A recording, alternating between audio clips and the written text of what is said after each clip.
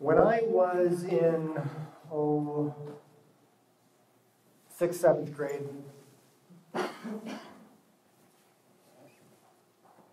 I was out playing tag with some of the boys at recess.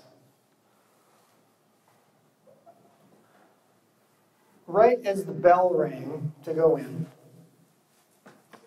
one of the boys tagged me. And as happens in school, there was an argument about whether it was before the bell, during the bell, or after the bell that the actual touch occurred. I said that it was after the bell. He said it was before the bell.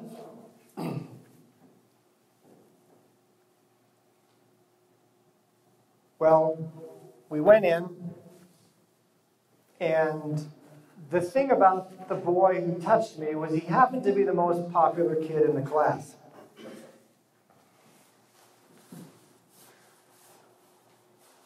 I was not the most popular kid in the class, but it became more and more difficult for me to hang out with the popular kids.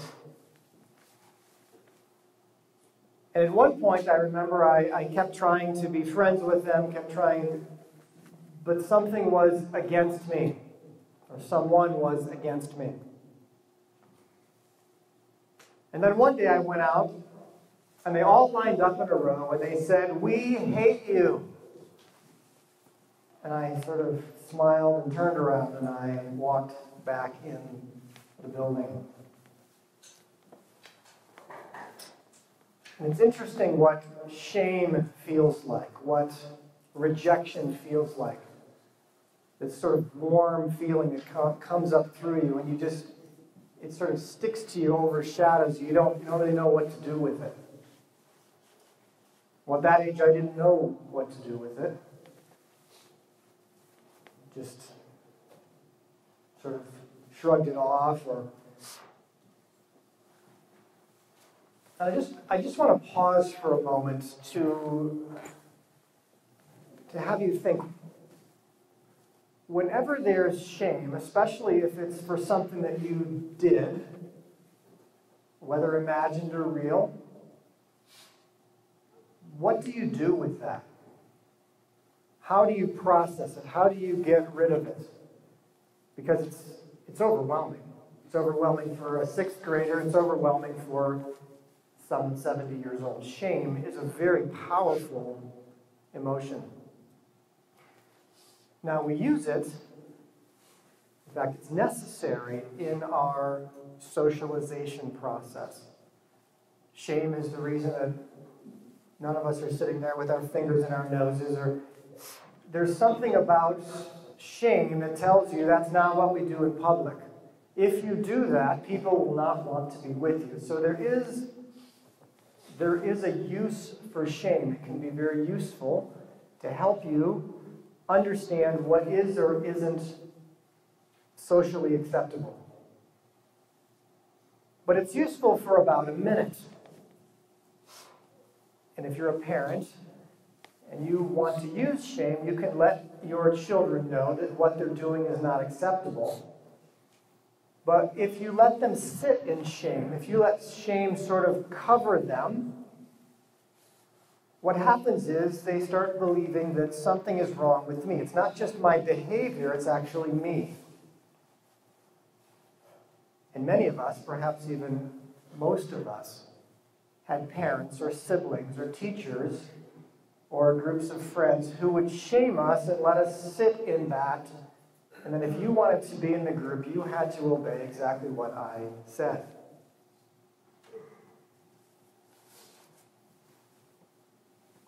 Well, not long after that, I guess it might be 6 months, I had to find some new friends. So there was a boy in the class, he was new. His name, I'll call him Bill. And he was from a foster home. His real parents did not live in town. And so I began talking with him, and he invited me over to his house one day after school. And so I went over, and as we walked around Bill's neighborhood, I noticed there was a church in the neighborhood. And this church, I knew, was the church that was attended by several of the boys, including the most popular boy who had rejected me. They went to this church. Well, I wanted to get a good look at the church, so we walked all the way around it, looked at the stained glass windows. And I noticed there were no cars in the parking lot. And this thought came over me, I think I know a way to get back at these boys. I think if we throw some rocks through the windows of this church, that it's going to punish those boys. So I talked to Bill, and Bill was, well, it wasn't his idea, but I said, Bill, you know what we should do? I think we should see if we can throw rocks through the windows of this church. Well, Bill actually was pretty good at throwing rocks. He got through first. In fact, I had to move up quite close for me to get through the window. But we both threw him through the window and walked away. I was feeling pretty good about myself. I thought, this really solved that problem. This really got back at those boys.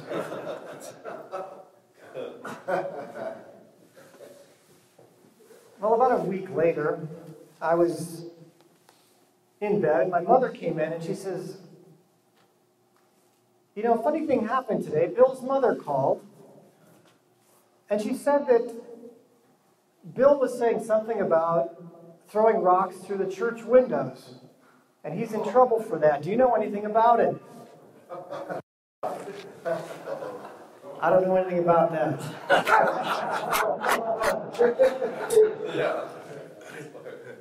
I don't know what he's talking about. Went off to sleep. But I remember a bit of terror came over me. It's one thing to be rejected by a group of boys. That's humiliating enough. But to be caught throwing rocks through the windows of their church, that's a whole nother level of humiliation. So I had to deny it, or so I thought. Well, I never actually saw Bill again that I remember. I don't remember ever seeing him again. I believe what happened now in retrospect is that he was a foster child in this neighborhood, and someone, I don't know who would have seen us, because I was pretty sure no one was watching, but somehow Bill was identified with his crime, and he was transferred to another foster situation.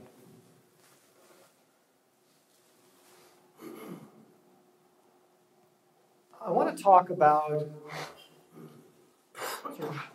how we get these ideas and what we do with these ideas, and then how do we clean it up. Because I don't have any idea of what happened to Bill or where Bill is today. I'll tell you that a few years ago, I did contact that church and sent them some money to replace windows in that church.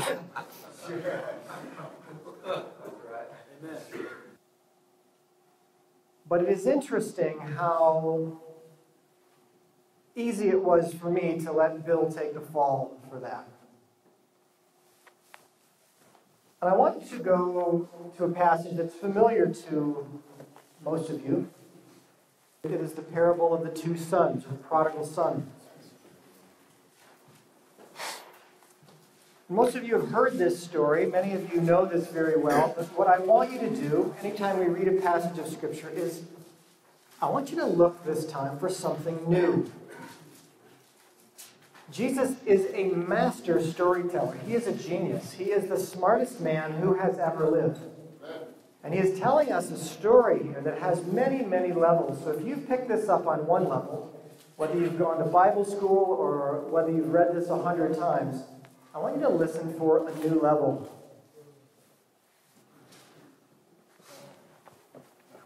Maybe there's a character in this story you haven't really thought of. You've only thought of it from one character or another. Let's look at all the characters. Luke 15, I'll start in verse 11. But before, let me read verse 1, because we want to know why Jesus is telling this story. Now the tax collectors and sinners were all drawing near to him.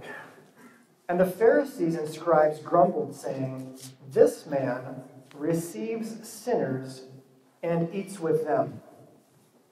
So he told them this parable. So he's talking to the Pharisees, the religious elite.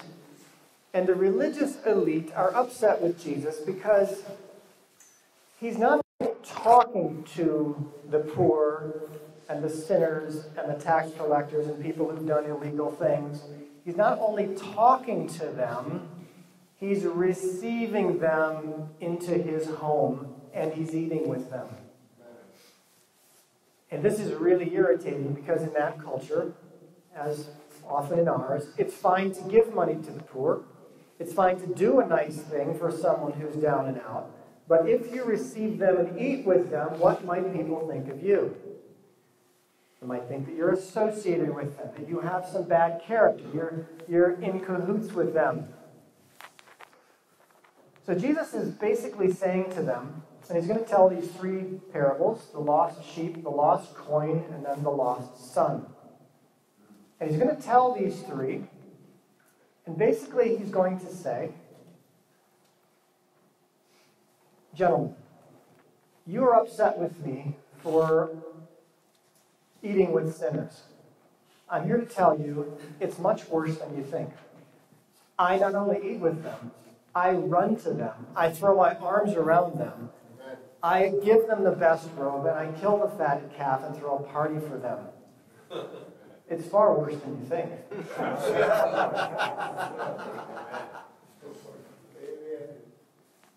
There's something about Jesus that's so disruptive. It's so disruptive.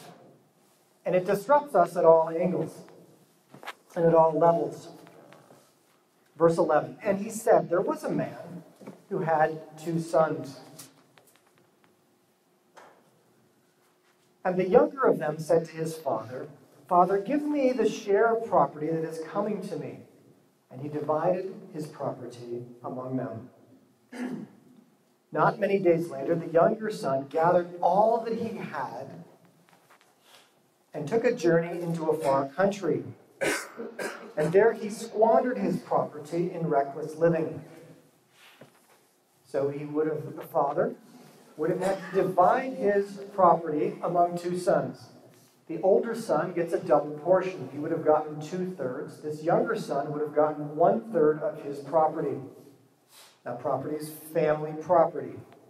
For the son to leave, he had to sell it, cash it out, turn it into cash, and leave with it. So that property is gone. When he had spent everything, a severe famine arose in that country, and he began to be in need. So he went and hired himself out to one of the citizens of that country, who sent him into his field to feed pigs. And he was longing to be fed with the pods that the pigs ate, and no one gave him anything. But when he came to himself, he said, 'How many of my father's hired servants have more than enough bread, but I perish here with hunger? I will arise and go to my father, and I will say to him, Father, I have sinned against heaven and before you. I am no longer worthy to be called your son. Treat me as one of your hired servants.' And he arose and came to his father. But while he was still a long way off, his father saw him and felt compassion and ran and embraced him and kissed him. And the son said to him, 'Father, I have sinned against heaven and before you. I am no longer worthy to be called your son.'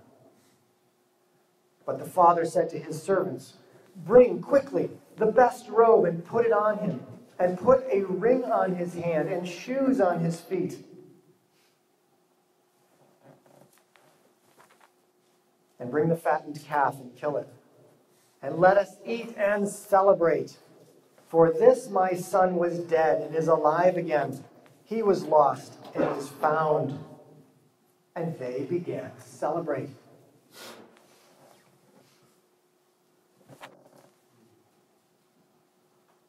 I want you to just pause for a moment. And I want you to think of whether or not the younger son wanted the party. Did this prodigal son want the father to throw a party for him? No. Why not? What was he feeling? Shame. So the father takes him, walks through town with him with the best robe on him, protecting him actually from the townspeople. There's a tradition in those days that when someone did this kind of disgraceful thing, you threw rocks at them when they came back. So what is the father doing? That's why he runs to him. It's very disgraceful for a man in that culture to run. Because you have to pick up, they wore sort of those long robes. You have to pick them up, show your legs, and run down the street. Very disgraceful in that culture. But this father, to protect his son from what's coming from the townspeople, runs to him. Makes him feel welcome. Throws his arms around him, kisses him. Not just covers him with a robe, the best robe. By the way, the best robe was the father's robe. Puts his own robe on him. And with him, he walks him through the town to protect him from spitting and rock throwing and all of the things that would be coming, all the shame that would be coming from the townspeople who know that what this son has done is basically said, Dad, I don't want to wait for you to die to get your inheritance. It's fine with me if you were dead right now. Just give me the money. Incredibly disgraceful thing this son has done. So if we're talking about mistakes that we've made, we're talking about a very, very large mistake here. But the father, which amazes me, at how many offenses this father takes, and he's not mentioning any of them. He's not even mentioning, is all the money gone? Did you spend it all? A third of my property. If your son spent a third of your property, I mean, that's a loss you would be feeling. You have a third less of this family heirloom. It's gone. The disgrace of having a son say, it's just not worth being with you anymore. I just want your stuff. Off you went. We've had friends and perhaps family members do that to us. And so we know what this father was feeling, the kind of shame, the kind of offense that he was feeling, but it didn't seem to affect him. He seemed absolutely impervious. He doesn't even seem to notice it. And if he notices it, it doesn't actually register to him as anything he should be offended by. He's just overlooking all of that, saying, oh, you're back. I'm so happy that you're back.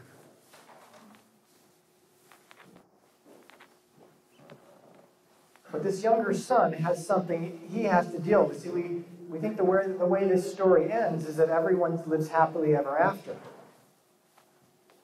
Well, how is the younger son feeling in this party? Is anyone in the community talking to him at the party? Probably not. He's probably sitting at the table with his father. The father's the only one talking to him. Everyone else in the community is sort of, maybe like you and I would be doing, kind of dancing around him. Oh, we'll drink his wine, we'll eat his food. It's a big party. We'll go to the father's party, but everyone's kind of whispering. What is he doing? I mean, who's going to make sure the kid doesn't do it again? I mean, all of a sudden, what do the townspeople say? Well, we are the townspeople in Jesus' story. This is told for us. How are you feeling about this son who's just come in? Are you going to dance with him? Hey, come on. You know how they used to do the dances. Everyone's got their arms around their shoulders. They're kicking their legs one way or the other. It's a big festival in those days. Are you out on the dance floor? Are you inviting that prodigal son to dance with you and your friends and your family? Or do you need to make him suffer a bit because of what he's done, because of this disgrace? I'm just going to pause for a minute. It's very important that we not read these things over too quickly. In Jesus' story, a lot of us think, I'm the prodigal son. God loves me. Well, okay, then you've got something to overcome. You've got to overcome your shame. Actually, the Father is celebrating over you.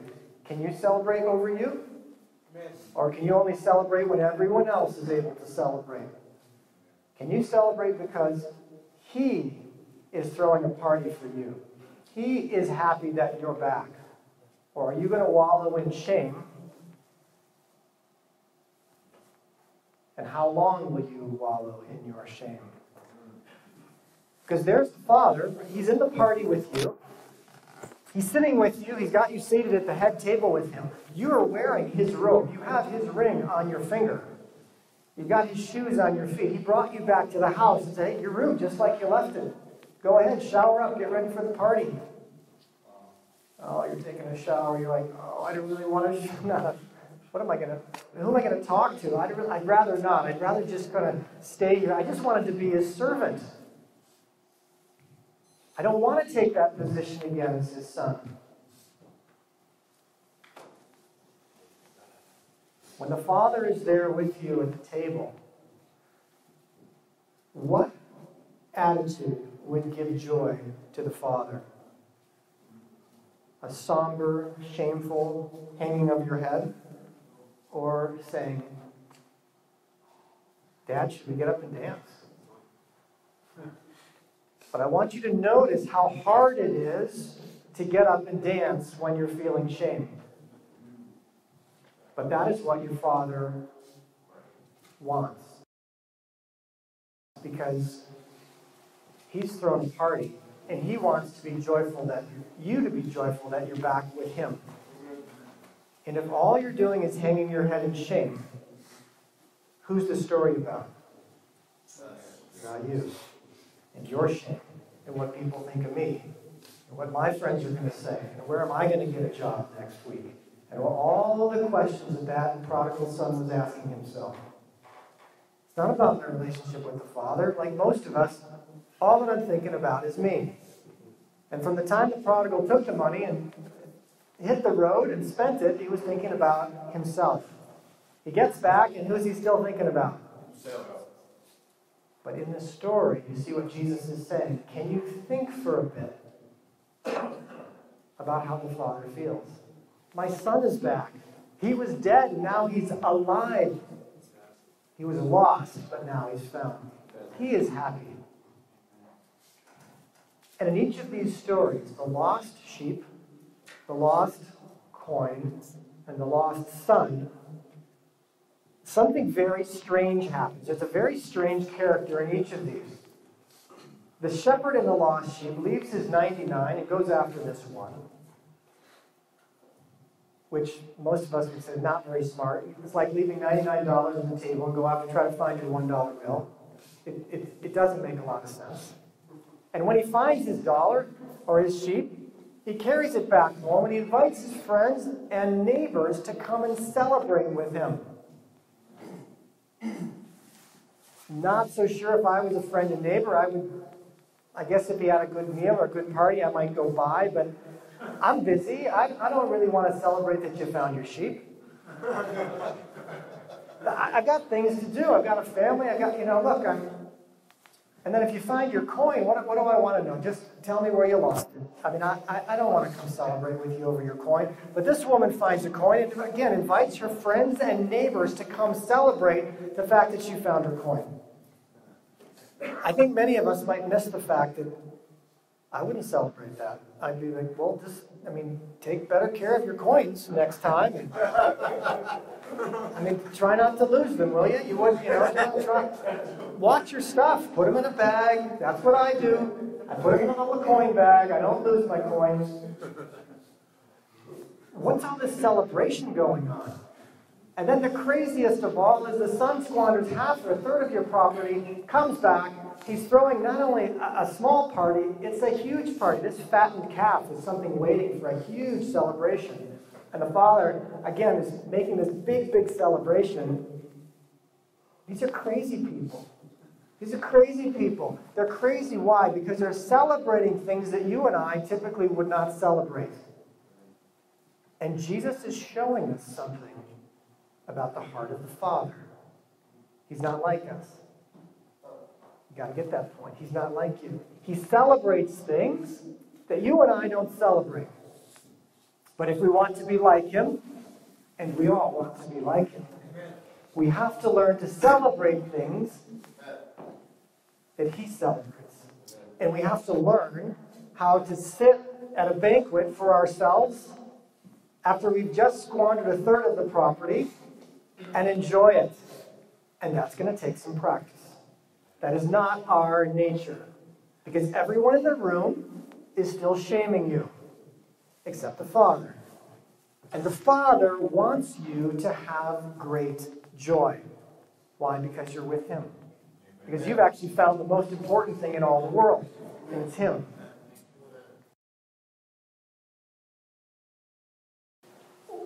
Why is he not afraid you're going to leave again? Why is the Father so confident? Like everyone's, you should make sure he's got to work his way into this. Because the Father is so convinced. If my son just got to know me, see, he didn't know me when he left, but if he just gets to know me, he is never going to want to leave. He's like a child. The Father is actually like a child. When Jesus says, unless you become like a child, you can't enter the kingdom of heaven. Why do we need to become like a child?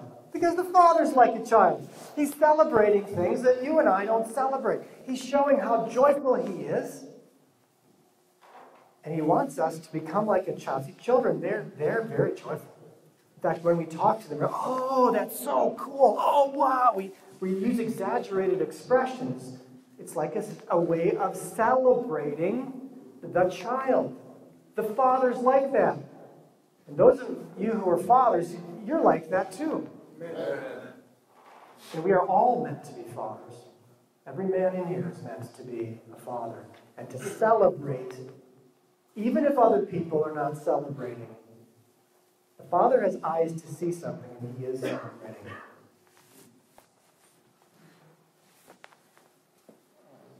Here's a question.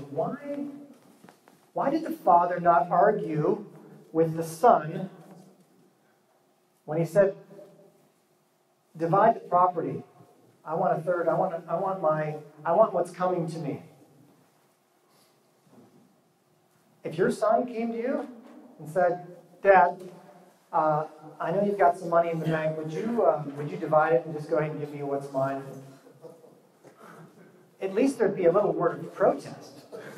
Most of us would be, son, let's just think about this. Let's get some counsel. Not a word of protest from the Father when the Son says, give me what's coming to me. I'm on my way. Why? What is this telling us about the Father? And what is it telling us about his relationship to you and to me?